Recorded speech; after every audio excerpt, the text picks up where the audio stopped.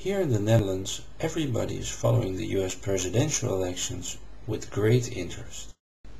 In a recent TV program, Dutch politicians were asked who they would vote for, if they could in the presidential elections, and who they thought would be a likely winner. One left-wing politician said, "I would like it to be Obama, but I don't think the United States is ready for a black president yet."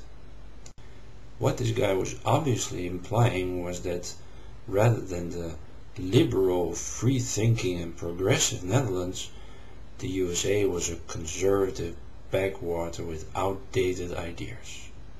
Now I'd just like to show you pictures of the last 5 prime ministers of the Netherlands.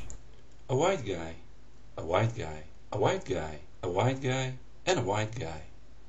Holland has never had a black prime minister or a woman prime minister and is not gonna have one anytime in the foreseeable future.